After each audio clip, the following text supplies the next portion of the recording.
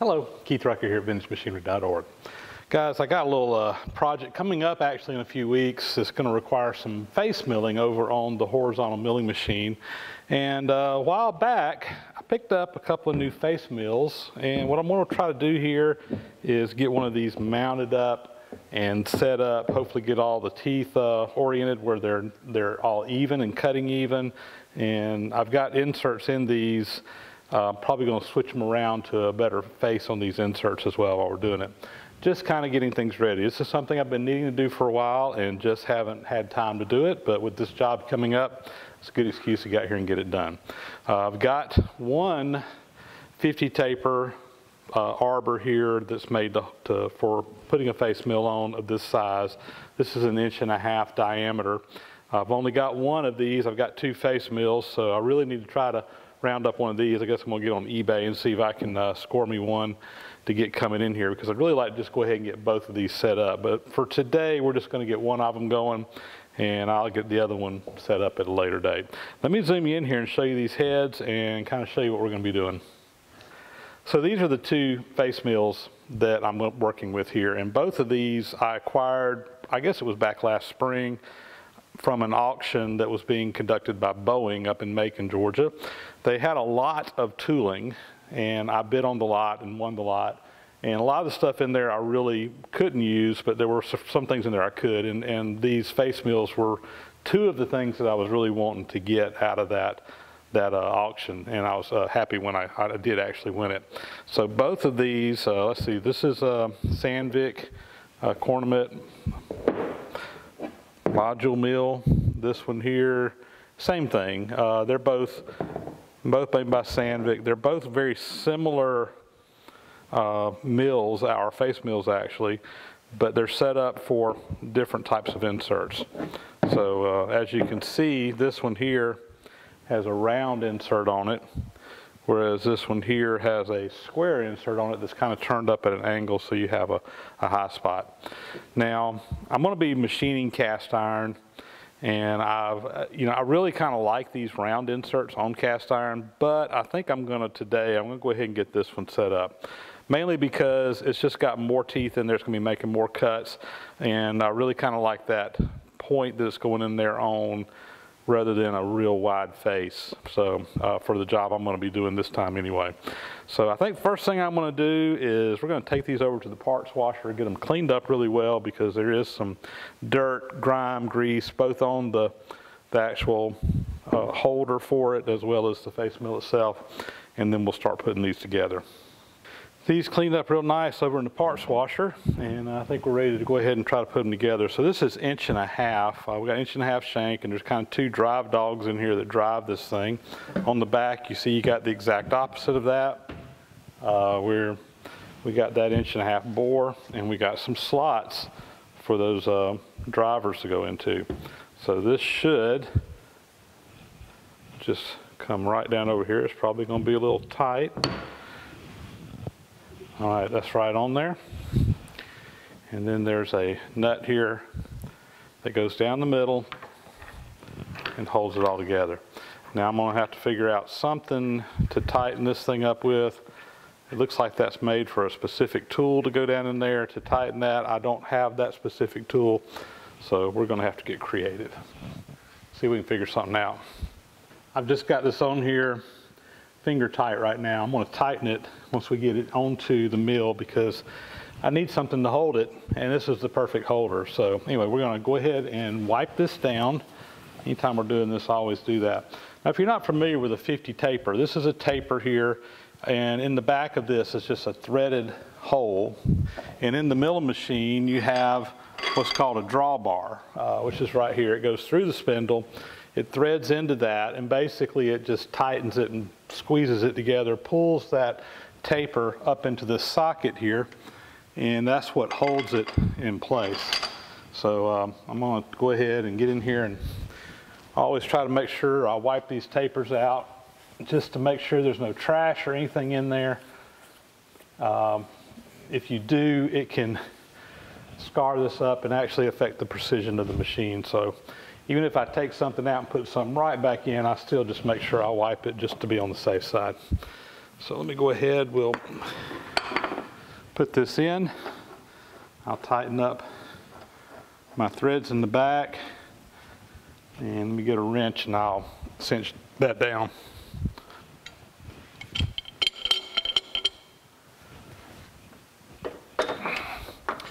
All right, that should be plenty tight there. Well guys, I still got to get this tight in here, and I don't have the right tool. I've looked around the shop trying to come up with what I can do, and for right now I'm just going to cheat, and I don't recommend doing this under normal circumstances, but sometimes you just got to do what you got to do. I'm going to take a punch and a hammer, and that should be fine. Now it looks like somebody's already done that up on this corner to take it off. I'm going to have to either find or make the right tool for this at some point in time, but for right now, I just need to get it done.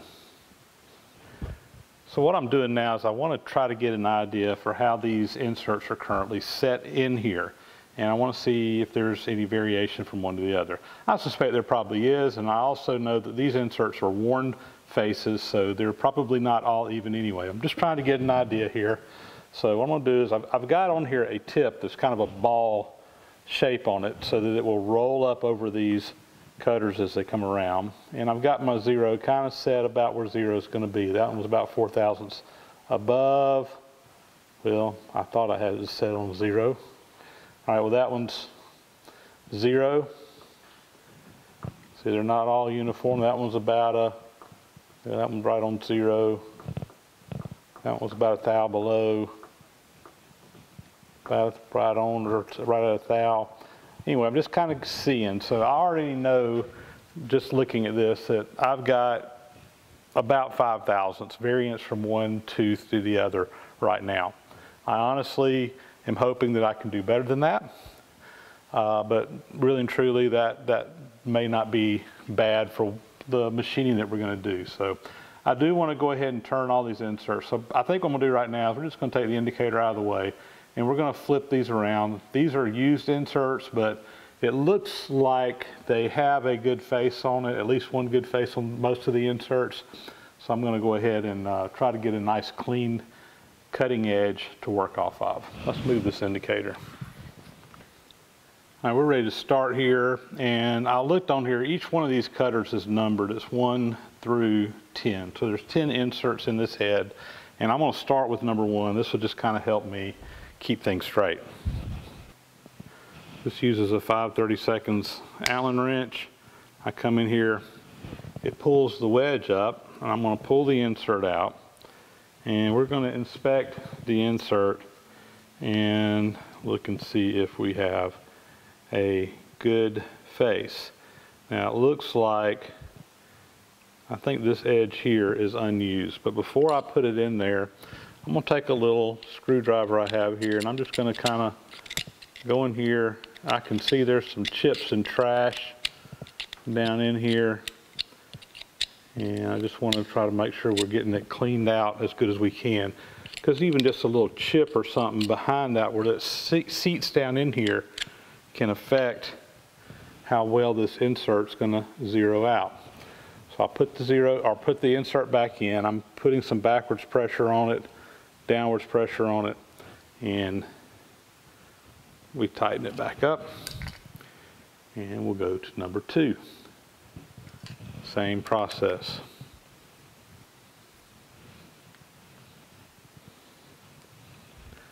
Yeah, there's some trash back there behind that one, a little chip, and that's hopefully that's going to pull another one out. That's hopefully going to take care of that little bit of variability that we're seeing. At least that's my hope.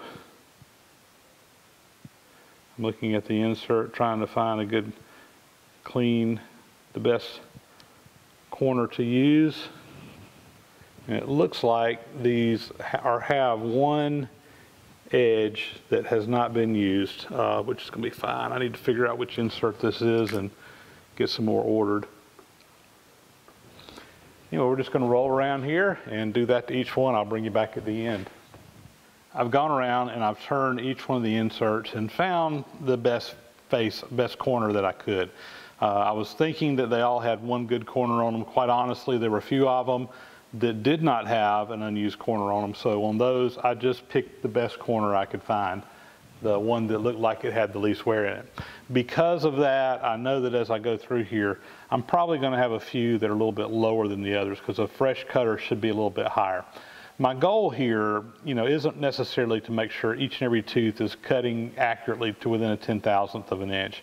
That's not my goal at all. Each one of these teeth is going to be cutting, but I want to make sure that I don't have one tooth that's just really a lot higher than the others, or really any couple of teeth. I want them to all to be within, realistically a couple of thousandths of each other, and I'm going to get a nice finish.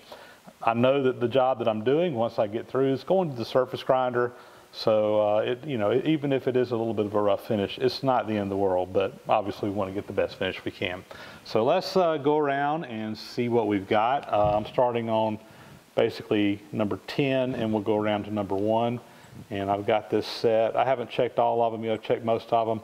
I got my zero kind of set an average of what I was seeing on the ones I tested, and we're going to be kind of looking as whether it's above or below that or right on it. And again, if I'm within a couple of thousandths, I think I'm in pretty good shape here. All right, let's roll it around and see where we're at. So that one came in, that one's about 4 thousandths lower than what I have set as zero. That one's about 3 thousandths low.